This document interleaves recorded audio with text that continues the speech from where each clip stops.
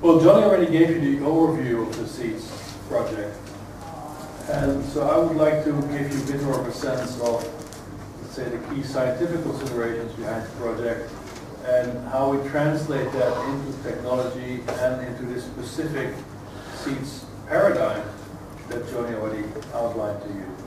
So we'll start talking a little bit about big data and why this issue of big data is so relevant right now, and why this also has very unique challenges that we have to address, I believe. And then from there, I will draw some conclusions that will bring us to this idea, okay, there are some key steps missing in this sort of meaning chain, if you want, from big data that we try to fill in with the CEEDs project.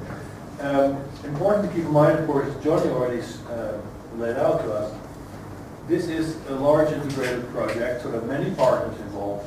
So what I'm talking about is certainly not only the work of SPEC, my research group, it is really a collaborative effort across all the partners of this project, but I might not mention all of them all the time. But just keep this in mind with respect to the technology that I'll be discussing.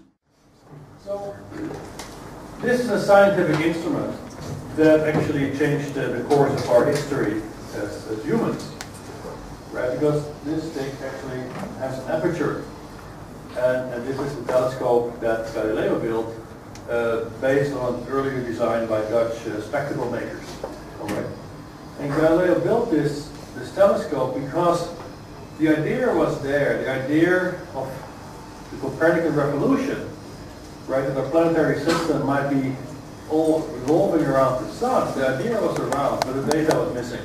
And here, Galileo understood that if he would have an instrument to be able to observe the planets, he might actually get additional data that would help him to now make a key decision, right? Is it right or wrong? So that's what he did. Here we see him demonstrating this to the Doge in Venice in 1609, and he observed it in the faces of Venus, right? The shadows that you would see on Venus as it revolves around the sun, and this clearly indicated to him that Copernicus had been right. So, and this then changed our whole view of the universe, of God, and everything that followed.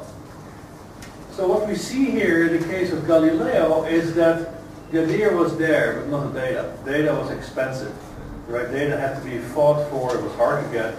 And it also meant that the theory that Copernicus had advanced had to be supported by observation, but the observations are not always easy, right? So that also then gave Galileo, if you want, the honor of defining what's called, if you want, the standard model of scientific inquiry, where from our theory we will deduce our predictions, right, or from our observations we will induce theories or rules, okay? And it's in this loop between theory and observation that we try to evolve and then advance our understanding of reality.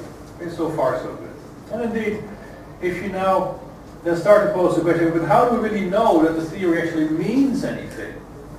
Right, and actually scientific theory, and then the scientific theory is, if you want, that collectively as humans you would say, this is the best and most advanced form of knowledge that we have of the universe. Okay. Then our theory, scientific theory, should have a number of properties. Right? It should be able to explain, predict, and control. It should be able to explain phenomena. It should explain why the shadows of Venus are what they are.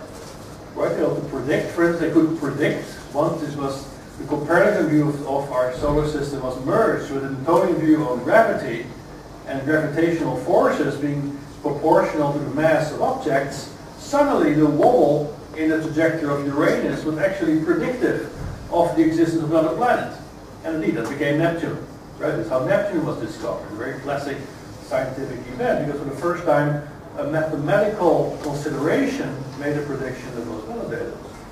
But thirdly, that's often a forgotten aspect of scientific theory. We want to control. We want to control reality. You think about building a new experimental apparatus to test a certain prediction. It's also part of controlling reality. Or you build a device that might fly because you have a theory about flight. Okay, so the three criteria of scientific theories are explain, predict, and control. And this is going to be important when we're going to discuss the data, the big data challenge of today. And indeed, if we now jump to the life sciences here at Watson and Crick, it's a few centuries after Galileo. And Watson and Crick had exactly the same problem. What we see here is that for Galileo, the language of the universe was mathematics. But here you see that for Watson and Crick, the language of nature is a different one. It's a physical model. Right? Their theory in the end was a physical model. But if you read their autobiographical notes on this period, you see they're anxiously waiting for the data, right? That Rosalind Franklin has to produce. She does X-ray diffraction on DNA molecules, and it's through these diffraction patterns, so that the scattering of X-ray by these molecules, that you can actually make then inferences about the shape. And those shapes you then try to reconstruct using these mechanical models. And the big discussion was, for instance, okay, is the backbone of DNA at the outside or at the inside? Okay, and the diffraction data helped them to resolve that ambiguity. But then again, here we saw there was an idea, right? Actually goes back also to Schrödinger. If you read his essay, What is Life? He's predicting the role of DNA in the inheritance of our genetic properties. And then Watson and Crick actually gave substance to that idea and validated it with data. And then something interesting happened. Okay? So Watson and Crick is now here in the 1950s.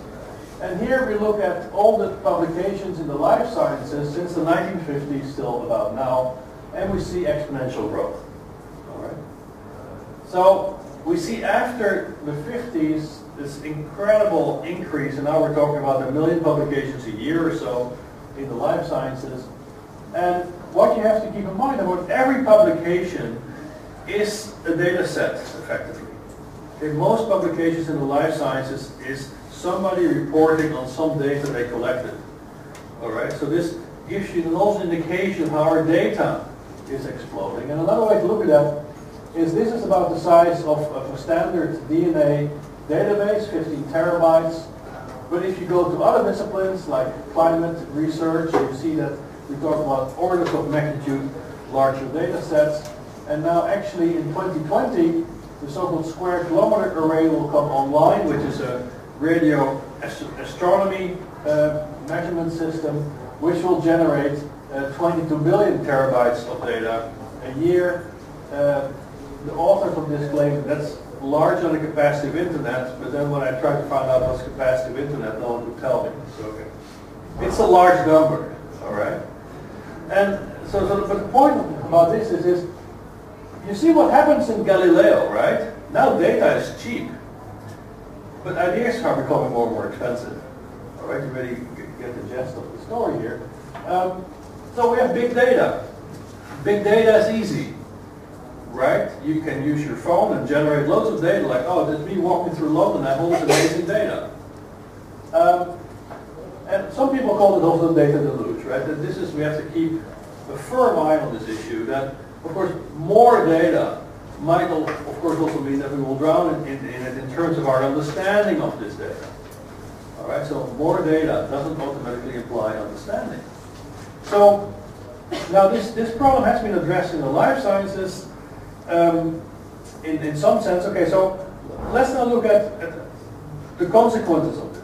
All right, so here I have split out the data in neuroscience on publications with keywords in the title or abstract of neuron and brain, stroke and rehabilitation, and theory and brain. Okay? And we see that they're sort of keeping up if we normalize them to their own totals. The growth keeps up, but a little difference in the offset, like theory became a bit more popular later than, let's say, understanding of stroke. So, but a lot of data here and a publication on the brain, a lot of certain deficits of the brain, and also we have theory, okay? But this increase of data doesn't also translate in an increase of understanding, doesn't improve our grasp of reality. Well, now recently, Button and co-workers published a really nice review paper in Nature Review Neuroscience, where they basically show that most of the neuroscience studies are underpowered. That means the number of the the sample size they consider is often too small for the conclusions they want to draw. Now this might sound boring to you, but this is very important because it means this exponentially growing curve, where we look at 1 million publications a year, what this meta-analysis shows that the majority of these publications have a power in the range of 8 to 31%. That means their probability to actually report something that is real is fairly low. Okay? So this is now a problem because we have a lot of data, but also we have uncertainty about what it really is reporting to us. Is it an artifact or is it really out there? Secondly, and this is the winner's curse that they also put their finger on, with lower power, the probability to report artifacts goes up. Okay, so they might just be reporting spurious effects that are resulting from very small sample sizes. Again, this might sound like the boring statisticians stuff, but that's not true. Okay, because the point is, the trend in our world, and you're all part of this, is big data.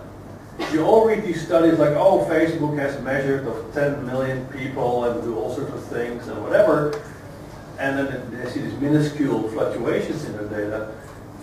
The statistical significance of data matters now because we talk about large numbers of observations. Okay? This doesn't mean all data is bad, but it means we have to be cautious. So, I told you earlier, the criteria of scientific theories is to explain, predict, and control. Now, if we look at this meta-analysis of neuroscientific data, it shows this data cannot just explain and predict, because the majority is apparently reporting things that are spurious, that don't exist, that are artifacts. So they're not explaining or predicting anything. Not good. Alright, so big data is not helping us here. Now the second thing, this is an analysis I did with a colleague of mine, is okay, let's look at this issue of control. Is our ability to measure more of the brain also enhancing our control of repairing brains that are broken? Now if you take stroke, that's like the simplest deficit of the brain you can imagine, because it just means there's a hole in your brain. Neurons are gone. You know what the problem is. There's just a piece of tissue that has died, that's necrotic. It's not something like Parkinson's disease, where you have very diffuse changes to the brain, more difficult to control, schizophrenia. Okay? This is a well-defined problem. So now here, what we analyze, these are about 24 meta-analyses of the impact of stroke rehabilitation using the same clinical scales.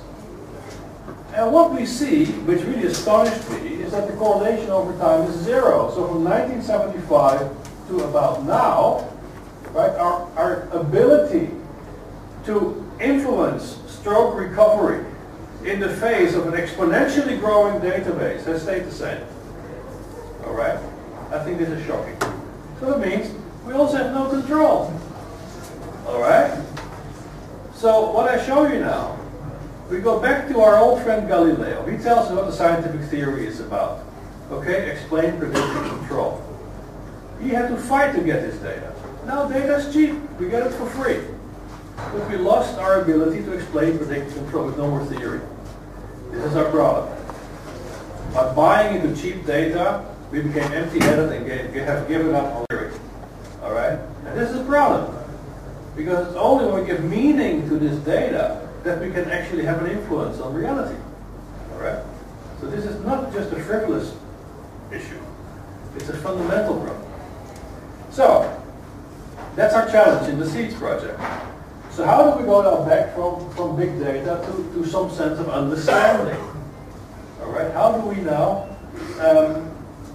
fix this problem? Well, some people have tried in let's say, pragmatic ways. So I was a member of the OECD Global Science Forum on neuroinformatics in the mid-90s to the early 2000s, where we discussed about unifying neuroscience data. All right, to at least try to find ways that data is, let's say, easily shared and reused and so on. All right, so that was one step, which has led to the creation of a special institute in Stockholm that does that. However, the impact has not been that amazing. And right now we see that both in Europe and the US, massive initiatives are underway to try to tackle the brain, right, to understand the brain. But again, you see the emphasis on generating more data. Like a human brain mapping project in the US, it's all about building new probes, building micro robots that can go in the brain, get more data, and so on. But we just saw more data is not automatically solving our problem. So we'll just go like this, but still the same associated problem. So how do we go from big data now to a solution of this problem? So for me, big data is the problem, and it's not our solution. So this is our solution. This is an experience induction machine in which we have built a technology that is trying to assist researchers in a very specific way to get a grip on big data. So our problem domain is the brain, right? The brain is this incredible organ produced by evolution that brings us from the past into the future, but it creates this future by actually learning about this past. It's an amazing adaptive device that actually defines everything that we are and everything we experience. Everything we are is our brain. In some extreme way. Of course, you might want to give your body, but the brain is essentially it. The problem of the brain, and that's what makes it different from Galileo's problem, is that the brain is defined at many levels of organization. From the molecules that make up the ion channels that allow electrical currents to flow and neurons to generate spikes, to, let's say, societies, cities, or even the world, right? Our collective brains are able to change the climate on this planet. It's amazing. So, brains are organized at many different levels of organization. That makes it a unique problem. So how do we get now to some better understanding of these brains? Well, let's first look at this issue of control. Can we exert better control over brains that are broken? Well, actually, we built a mixed reality neurorehabilitation system where we, based on theory of how the brain operates, which we'll not really explain now in great detail, we made a list of about 12 criteria to which rehabilitation protocols should obey in order to be effective in rehabilitating a brain that has a hole in it due to stroke. And we now have tested this on acute and chronic stroke patients. We have treated a few hundred patients by now. And we can show that this works better.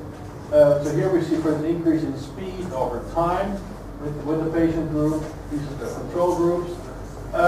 This works better than the standard treatments you can get today in the clinic, like occupational therapy. All right? But we went here from a theory to controlling the recovery of the patient. Okay, we didn't follow the standard what's called evidence-based approach, where any correlation is great. We went for a science-based approach, where it was the theory we were testing. And actually, on top of that, we were able to predict specific patterns in the brain that had to occur if these principles were at work, and we found them also using fMRI. Okay, so far so good. So it's possible, right, to really go from theory to our data. Following the more traditional model is feasible, but it's still not enough. Because how can we keep up with big data in terms of generating our new hypotheses, right? In the past, there were hypotheses in which we might be capturing data, but now we have the data, we have to sort of catch up with our hypothesis. This is the tool that we need to think about. So how do we build a hypothesis accelerator? It essentially means you have to think about a technology that taps in what's called the logic of discovery. It's an old debate in the philosophy of science, where you have the logic of verification, what makes knowledge true, right? And you have the logic of discovery. How does the human mind discover new things? And we want to move now more to this issue of the logic of discovery. And actually, Charles Sanders Peirce, the famous pragmatist, American philosopher, late 19th century, had a name for this. He called it abduction. But look, it's not only about deducing specifics from general knowledge or induce general regularities from specifics. In between here is the creative step, which I call abduction. That's where your world model changes, if you want, where you have an insight, where you generate a new hypothesis. So how can we build a technology that can help the researchers of today abduce right? To deal with these big data sets in an abductive sense. For that, so this was our first axiom. How do we get abduction? How do we build a technology that can feed abduction? So the second axiom then is, okay, we have to tie this to creativity. Right? There's some things I know about creativity, not a lot, but some. And most of the stuff we know that is solid goes back to the 19th century, the people like Helmholtz, who would actually see different stages in creativity. And what's interesting about this is that there are like subconscious components and conscious components. He would say, look, there's a preparation and an exposure phase followed by incubation where you're just not aware, you're not consciously dealing with the issue. But it runs along in the background somewhere. And then there will be this moment of insight, of illumination and verification, where it becomes conscious. So what we try to achieve now is to build technologies that can help this preparation and incubation phase, right? To facilitate and to accelerate our ability to generate new ideas about the data that we're dealing with. So incubation is a subconscious process. John also alluded to this in our third axiom. Essentially, and there's a number of theories on this, like global workspace theory, dynamic core, Bars, de Haan, Jerry Adelman, other people. The bottom line is that it is this Cartesian fallacy to believe that our conscious mind is the determinant of our behavior. It's not. Right? The classic experiments show that our consciousness is always lagging behind real-time operation. Famous Lisbeth experiments, right, from the 70s. So, and even Wagner has pushed this further by saying, well, you know, the causal relationship between action and our mental states is fully subconscious, and the conscious pathway is more like a post hoc rationalization. So that means if we want to drive creativity in a scientist, we have to find a way to access this subconscious pathway. This is what we want to achieve. So how do you do that? Right? So you can rely on miscellaneous magic, but we thought we could do better than that. And it looks a little bit like this. We have a data set, we have a user, but in between the data set and the user are a number of stages of processing. On the one hand, it's a range of presentation methods of this data, so the user can basically select different ways to view, interact with the data, but not only visualize it, also in real time analyze it. And there, on the other hand, we are analyzing both conscious and subconscious or implicit and explicit states of this user. In particular, we extract implicit states by looking at the states of the autonomic nervous system. Think about arousal, change in heart rate, breathing, of any skin response. But you can also look at the EEG, change the EEG might tell you something about the predictive capabilities of brains and so on. So, we extract implicit and explicit channels to, in some sense, make the subconscious conscious to this user. Okay? Why is that important? Well, the point is, our brain is also fooling us all the time. We are going through life in real time based on heuristics, and some of these heuristics bias our decision making. You might be familiar with confirmation bias. You walk in your doctor's office, you haven't opened your mouth yet, he already knows what's wrong with you. Right? From then on, we only pose questions to confirm this hypothesis. We tend to confirm what we expect. This is not the best way to gain knowledge. Right? Or things that we have seen a lot look more trustworthy, look more reliable, even though they can be completely wrong. It's just a frequency of observation that counts. Okay? So this is very much what's driving our conscious states. But we have to bypass also these biases, and that's why we want to enter at this subconscious level.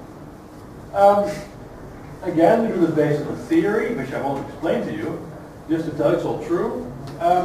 This is a theory I've developed on mind and brain over the last 20 years.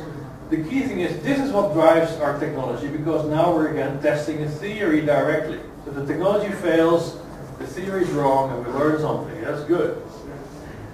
So actually, and I will step through this rather quickly again, we have mapped the whole CEEDs core architecture that presents data, measures the user, makes decisions, chooses certain narrative pathways to present information. All of it is mapped to this architecture, an architecture again of mind and brain. So we try to be as systematic as we can. And what does that look like? So here we have a person exploring the connectome. This is what we have now. So we have wearable devices like a vest that measures heart rate, breathing, electrodermal response. We have a glove that allows the user to point and grab virtual objects. In real time, we get now all these measurements of both implicit and explicit states of the user. And we have now also augmented this with eye tracking. So essentially, we have our XEM space. We track in a labeled fashion groups of people in real time. And now these people can wear eye trackers so that we also can know exactly what people are looking at in real time, combined with pupil dilation, which is an interesting measure for cognitive states. So we have mapped this now to the virtual objects. We have the intersections. So here's an example. Here, this is a little test of the system. So that now means that we have basically full access to all possible states of this user, including their eye movements. Eye movements have both unconscious and conscious components, right? So you want to have both of these available to you. So with that now, we think we can generate big data, big ideas from big data. So I'll give you an example now how this is done. So here, for instance, now the workspace is organized in case of the neuroscience application as this is the instantaneous workspace of the user. Time flows in this direction where we have basically unconscious states on one side of the space, conscious states on the other side. We call this discovery and hypothesis. And here this is more like a memory, a log of all productivity that the user can resort to later to get like a map of how they have explored the data. So here's an example how this works. So with Alberto interacting with a human connectome, every dot is an identified location in the brain. He can now inject activity in these nodes and run simulations to understand how these nodes are also connected dynamically. There's actually quite a problem if you look at brain data. It might tell you something about structural relations, but not about functional relations. So here, Alberto sorts the data in real time in terms of complexity. So he can now see what are the key hubs in communication and what are more the peripheral nodes in this system. And again, he can make a virtual lesion, he can take out a number of them again see, okay, how does this interact? And how we're now using this is to also as a diagnostic tool again for our stroke patients. Because now I can try to understand better, okay, if I have a defined lesion of a certain patient, what are the knock-on effects of other parts of the system?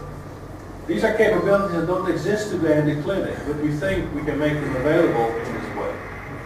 So you see, Alberto is now interacting with this complex data set.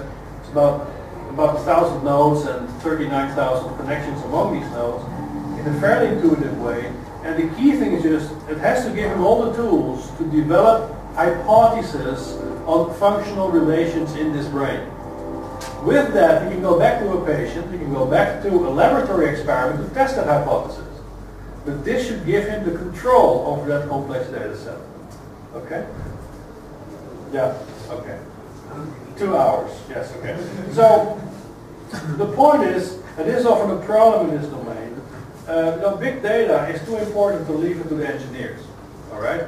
So, because what often happens in this domain, people build something cool, like yesterday I had some guy presenting stuff to us about data visualization. And it's all cool, okay? But you ask him, but how do you know whether this works? I said, well, no, I don't know, but I like it. And that's just not good enough, right? Because a scientific theory should explain, predict, and control. So, therefore, what we do is also we go back and we perform more psychological experiments. Okay, but does it really have an impact?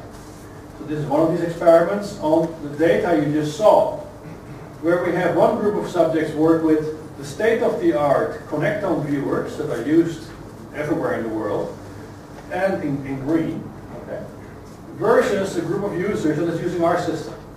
And afterwards, they're just asked to explain what's the causal structure in this data. What is the connectivity exactly? So it's a very objective measurement of understanding. Either you say A and B is connected or you say it's not, right? So it's very simple. And what we see here is that in our case, for different measures, also accepted measures of this structural understanding, using this system shows a higher level of deep understanding of causality in these models than using the state-of-the-art tools. So we believe that with that we're on the right track. This will work. So, from big data to big ideas, some conclusions.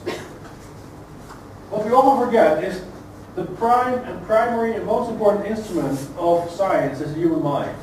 And we cannot replace that with big databases and search engines. All right? Rule number one. So that there's no salvation in automatic solutions, machine learning, whatever. It's not going to happen. So the ability to generate data is outpacing our ability to understand it. So John Doyle, a good friend of mine, control engineer from Caltech, we should stop this pedophilia. Right? It's not about getting more data, it's about understanding it. So big data right now is the problem, not the solution. And with CEEDs, we try to build new instruments to help the human mind to catch up with data of this kind of complexity and scale. So let's call this the XCM hypothesis accelerator, or the CEEDs hypothesis accelerator. So we constructed this, we applied this successfully to this neuroscience data set, and I showed you by really measuring understanding in our users that it looks like we're onto something that could work. All right, so we in that sense are very optimistic. We have other applications. One, as Johnny mentioned, is with respect to the Holocaust and the Burying Bells and Memorial Site, where you have another problem to solve. I will show you a very short video clip. I think it's an important one. I want to show it to you. And the second domain is then archaeology. So this is a 1-minute clip to give you an idea of what we do with respect to the Holocaust.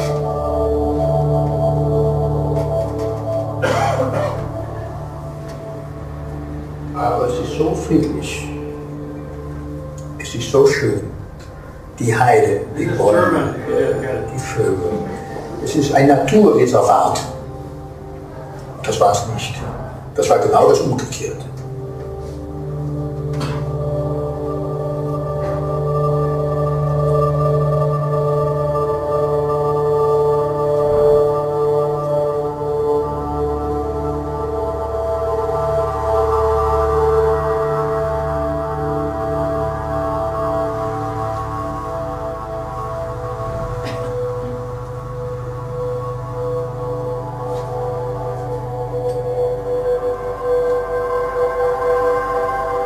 Just returned from the Belsen concentration camp, where for 2 hours I drove slowly about the place in a jeep with the chief doctor of Second Army.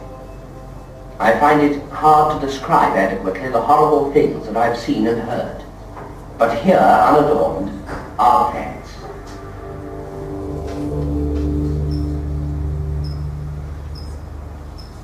All right, so again to tell you, it's not about data, it's about meaning. And meaning we have to find in many different domains. And the CEEDs project tries to build a new technology to help humans find data or find meaning in the data we extract from reality. Thank you.